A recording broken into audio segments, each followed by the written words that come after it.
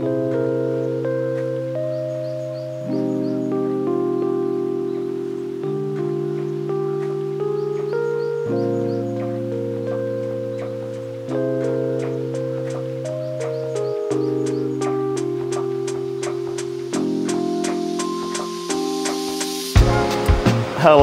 I'm Tyler. I own MK Machining, and this is my print crib. Here we have Token.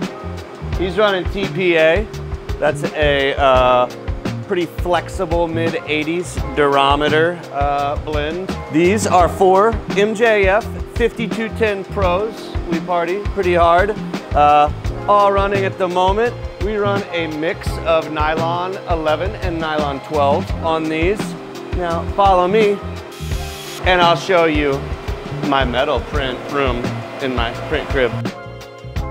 It's very toasty, and we have 2 DMLS machines running some prototype driven arms and MKM suppressors right now.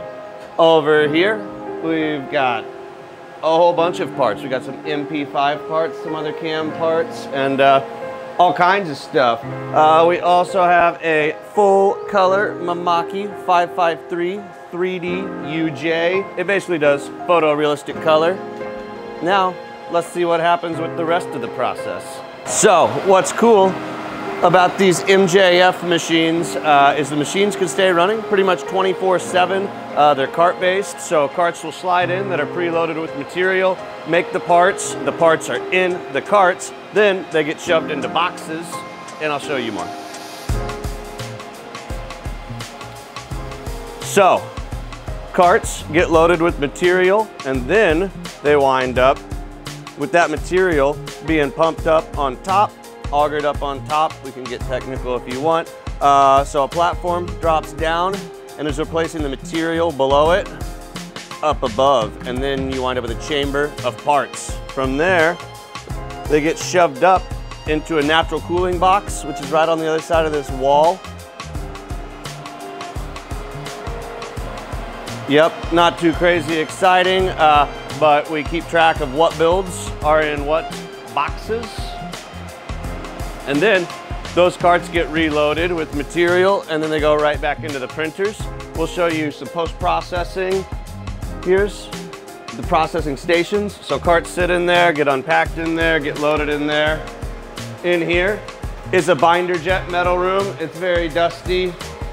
Well, powdery, technically, because the parts are made of powderized material. Same with the DMLS machines, but they're a little more self-contained. So this is a desktop metal shop system. That's the processing station for those parts. Back here, we have mostly MJF post-processing. Lake back here blasting off parts. This is pretty much like mostly today's parts. They're all over the place. Soothing elevator music to keep everybody relaxed back here. So you basically have 2 large automated sandblasters, but they're made for industrial printing, so they charge a whole lot more money. Cerakote booth back there. So we have a nice room with nice filters in here. Jacob takes the utmost care in mixing and weighing his catalyst and Cerakote. So throughout the years of spraying production parts, particularly like driven arms where aesthetics are very important, we have figured for like best color accuracy, we don't dye the parts before spraying FDE.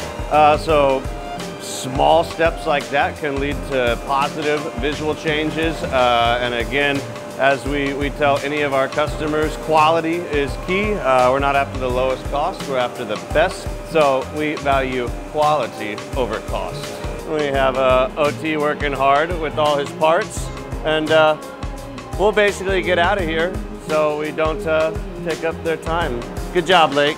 And that's a very short walkthrough of my print crib. Now we're gonna go out to the pool, but the camera can't get in there, so